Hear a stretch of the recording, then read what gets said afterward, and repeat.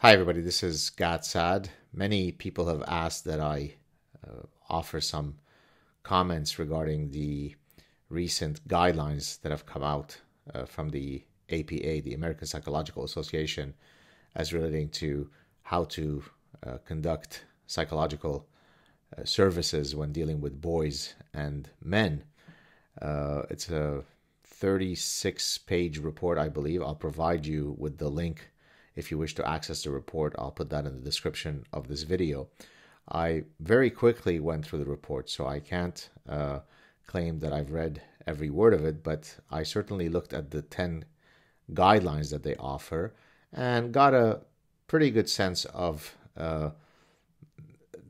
if you like, the biases inherent to the report.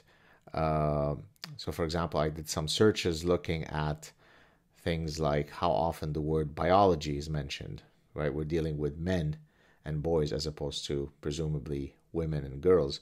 Of course, I realize that there are 873 genders, but notwithstanding, other than them meaning the APA, throwing away things like, there's a wide range of forces that affect men's behaviors, including sociocultural and contextual and the rest of this kind of nonsense. They usually throw in biological as a throwaway term, but they actually don't offer any biological-based theorizing when it comes to understanding boys and men as compared and contrasted to girls and women.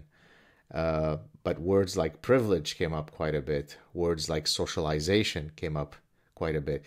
And of course, this is exactly what you would expect when you have a mélange of social constructivism and identity politics. And for those of you who want to know a bit about sort of my scientific background as relating to these issues, I've, of course, published countless papers wherein I've explored sex differences, whether it be in gift giving or mate search or economic games, looking at the effect of the digit ratio, which is a morphological trait linked to your fingers. I've looked at the menstrual cycle, which of course applies only to women. Of course, men too can menstruate. I've looked at the effects of testosterone on men when engaging in conspicuous consumption or when watching other men engaging in conspicuous consumption. So in other words, my career has been very much rooted in an exploration of sex differences, which of course makes perfect sense given that I'm an evolutionary behavioral scientist. But I've also looked at sex differences specifically in clinical settings or in psychiatric context, which is relevant to that particular report. So I've published 3 papers in medical journals looking at suicide and obsessive compulsive disorder, and also at Munchausen syndrome by proxy, where the element of biological sex was a key feature in each of those papers. I won't get into all the details here, but I just want to give you sort of a bit of a background that I'm very much steeped within sex differences and, of course, the evolutionary and biological bases of important sex differences. So with that perspective, I then looked at the report to get a sense whether there is anything valuable in there. And there is actually 1 or 2 guidelines that are quite reasonable. But most of the stuff, as I said, is either a melange of social constructivism, which is it's all due to socialization. Why are men more likely to be incarcerated? Socialization. Why are they more likely to be violent? Socialization. Why more suicide? Socialization. So socialization explains everything, and as such, it explains nothing. And as I've previously explained, socialization itself is not an ultimate explanation, because the question then becomes, why are men socialized to be of that particular form? And specifically to the extent that many forms of socialization happen in exactly the same way across cultures, then it, of course, makes perfect sense that there might be some biological basis to why socialization forms manifest themselves in the way that they do. But in any case, let me just spend a few minutes going through the guidelines. So here we go. Let me just read them. So guideline 1, psychologists strive to recognize that masculinities are constructed based on social, cultural, and contextual norms. That guideline literally means nothing. Okay? Nothing, zero. It has zero meaning. It has zero actionable. I mean, of course, one's masculine identity, whatever that means, is shaped by social, cultural, and contextual norms. Of course, again, as I said, masculinity is constructed in the way that it is precisely because of biological reasons, right? There are no women who prefer men that possess pear-shaped bodies, who speak with a high-pitched voice, who are pathologically lazy, and who cry at the sight of a cockroach while sucking their thumb in a corner in a fetal position. So masculinity has a biological basis that's actually invariant across social, cultural, and contextual settings. But even if we concede that social, cultural, and contextual settings matter, so what? That's like saying psychologists strive to recognize that masculinities are constructed via the inhaling of oxygen. It means nothing. Next, psychologists strive to recognize that boys and men integrate multiple aspects to their social identities across the lifespan. Or this is also known as bruh, men are complicated creatures. No kidding. I do incorporate multiple aspects of my identities. When I was a teenager, I was a young hormonal soccer player, and then when later I became a serious graduate student, and later I became a loving father. And so as we go through life stages, we take on new roles, we take on new identities. We didn't need this guideline to tell us this, and that statement is not specific to men. It is specific to only every single human being who's ever existed on Earth. 3. Psychologists, okay, this is where the social justice warrior stuff comes in. Guideline 3. Psychologists understand the impact of power, privilege, and sexism on the development of boys and men and on their relationships with others. No comments. Maybe this is what explains why across every racial group and every educational attainment level, women outnumber men in American universities. That's a lot of sexism right there. 4. Psychologists strive to develop a comprehensive understanding of the factors that influence the interrelationships of boys and men. I mean, this is simply saying that humans are social creatures, and so it is important to understand the manner by which interrelationships are formed, maintained, forged for boys and men. But that's also true for girls. Now, of course, sociality might express itself in somewhat different forms when you're talking about same-sex groups of boys versus same-sex group of girls and so on. By the way, all of these things are evolutionary-based mechanisms. They don't just come about mysteriously through the magic of culture and socialization. So again, from an actionable perspective, to say that psychologists strive to develop a comprehensive understanding of the factors that influence the interpersonal relationships of boys and men, I mean, literally, it's difficult to imagine a more vacuous statement. Next. Number 5, guideline 5. Psychologists strive to encourage positive father involvement and healthy family relationships. That's certainly very true, but that exact statement holds true for also young girls. Having healthy relationships with one's father and having healthy family relationships is not something that is unique to masculinities, right? Father absence, Bruce Ellis, a good friend of mine who used to be at the University of Arizona and who's now at, I think, University of Utah, is the guru of exploring the relationship between father absence and menarche, or in English, I think you say menarche, which is the onset of the menstrual cycle. So a physiological reality of a little girl's body, in other words, when she first menstruates, turns out to be linked to whether there's a father that is present or absent in the home. So the relationship with one's father is not something that is unique to boys and men. It is part of the fact that Homo sapiens are a biparental species where you expect substantial involvement and investment of both men and women. Big deal. Number 6, psychologists strive to support educational efforts that are responsive to the needs of boys and men.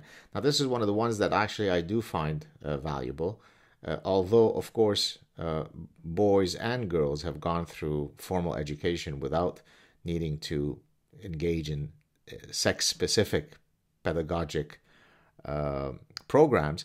There is research that shows that the manner by boys have a hard time, or on average a harder time, to sit still and so on.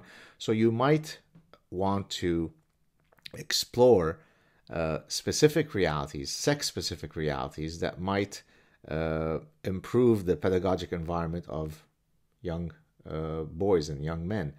So from that perspective, if you recognize that there might be some sex-specific differences, which, by the way, those sex-specific differences are evolutionary based, then you might develop pedagogic intervention programs that target the specific sexes, and that seems reasonable to me. This is an example of a, mildly valuable insight, but most of the other guidelines are pure vacuous gibberish. Guideline 7, psychologists strive to reduce the high rates of problems boys and men face and act out in their lives, such as aggression, violence, substance abuse, and suicide. Yes, of course, men are much more likely to commit suicide than women globally, more than 3 to 1. At least the last data that I had seen was 3 to 1. Maybe it's a bit higher now. I'm not sure. Men are much more likely to both commit violent crimes and be the victims of violent crimes. Men are much more likely to be homeless. So there are all sorts of sex-specific epidemiological realities that men are more likely to suffer from than women. Just life expectancy of men is much lesser. Men are the ones who are most likely to die from occupational hazards and so on and so forth. Okay, that's fine. And sure, if there is a way to implement intervention strategies that can reduce these realities, great. But again, remember that I did a search on the report, and the words biology, almost never comes up, and when it does, it's in a completely throwaway manner. Evolution or evolutionary never came up. So socialization, privilege, gender identity came up many, many times. Evolution didn't come up. It's difficult to talk about male and female and never mention the word evolution once. Guideline 8, psychologists strive to help boys and men engage in health-related behaviors. Again, no kidding. But the point is that engaging in healthy behavior or promoting healthy behavior is something that is relevant to men, to women, to every individual. The question becomes, are there sex-specific realities that cause specific disorders, specific maladaptive behaviors that to manifest themselves more with one sex than the other? And the only game in town, if you want to try to understand that, drum roll, you ready? Can you guess what that framework is called? It's called evolutionary psychology. So, for example, in the paper that I had published, I mentioned it earlier, on OCD, I argued in that paper that there are certain forms of OCD that are much more likely to manifest themselves in men, other forms that are much more likely to manifest themselves in women, and other forms that are likely to be equally distributed across men and women. And the way that you would be able to predict, where a particular manifestation of OCD would lie would be via evolutionary psychology. So if you wish to promote better health for men or women, then it's impossible to imagine how that would be the case without an evolutionary understanding of how sexual dimorphisms arise. So I published a paper in 2006 with a dermatologist where we looked at the evolutionary roots of suntanning. In that case, women, single young women, are much more likely to engage in suntanning behavior, even though they are aware of the negative consequences of suntanning much more than men are. So it's not because they don't know any better that they do it, and yet they still do it. Well, of course, there are evolutionary reasons why that particular behavior associated with aesthetic cues would be more compelling to women. In several of my books, in two of my books, I talk about the Darwinian roots of dark side consumption, compulsive buying, eating disorders, pornographic addictions, pathological gambling. These particular forms of maladaptive behaviors, which is very much within the purview of this particular report by the APA, these behaviors manifest themselves in universally sex-specific ways. When it comes to pornographic addiction and pathological gambling, men suffer more. There is no culture where it's the other way around. When it comes to eating disorders and compulsive buying, women suffer more. So to the extent that not only do these phenomena manifest themselves in the exact same way across cultures, but also across time, Hippocrates documented cases of eating disorders in exactly the same way as today. So the idea that it is due to media images is a breathtakingly moronic idea. But again, it's all facile theorizing. It's due to socialization, it's due to Hollywood images, it's due to the patriarchy. No, it's not. Most of these things are due to biology. Number 9. Psychologists strive to build and promote gender-sensitive psychological services. This is another one that I think is valuable and actionable, to the extent that there might be sex-specific differences in the manner by which men and women interact with therapists, in the likelihood of men seeking therapeutic help. We know that they're less likely to do so. Then exploring ways by which interacting with men in therapeutic contexts, that certainly seems to be valuable. So here's an example where a particular guideline is certainly worthwhile exploring. But again, the problem stems from the fact that none of these sex-specific realities are ever discussed in the report, as far as I can tell, via the framework that matters more, which, as I've said now repeatedly, is the evolutionary lens. And finally, psychologists understand and strive to change institutional, cultural, and systemic problems that affect boys and men through advocacy, prevention, and education. This is what I call a grand BS statement. It means nothing. This is like when I satirize, why does terrorism arise? Well, it's because of ketogenic, paleobotanical, sociocultural, biosocial, and socio-anthropic forces. So you just throw in a bunch of words so that it sounds like as though you're engaging in nuanced thinking, but it genuinely, literally means nothing. So let me read for you again, Guideline 10. Psychologists understand and strive to change institutional, cultural, and systemic problems that affect boys and men through advocacy, prevention, and education. Also known as boys and men might suffer from specific things, and we will do whatever we can to try to help them. Good night, everybody. It means nothing. So the problem with this report, number one, is that it does reek a bit of social justice BS and social constructivism. There's a complete lack of the evolutionary lens. You cannot study things like male and masculinities and femininity and female and so on without ever referring to what drives, what shapes these sex differences. The other problem is that, of course, a lot of the guidelines are so vacuous, are so broad that they mean nothing. So there you have it. So as I said, one or two of the guidelines seem reasonable, right? Having educational programs that are sex-specific in how they are structured seems reasonable. Recognizing that there is a sex-specific difference in the manner by which men and women navigate through therapeutic services also seems reasonable. And the rest of the stuff, you can throw it out the window because it's worth almost nothing. Hope this has helped. I did take off from my family to do this for you. If you appreciate the efforts that I go through to provide you with this content, please consider supporting my work. I know that many of you are upset with Patreon, but I still have a Patreon account. You could support me there. You could support me through PayPal. You can also purchase merchandise. You could see it at the bottom of the YouTube video. You could purchase merchandise via the SAAD TRUTH store. There you have it, folks. I hope you're having a good Saturday, and I look forward to the #1 comment subsequent to me nourishing your souls and minds is, Dr. Saad, why do you blink so much? Have a good day, everybody. Cheers.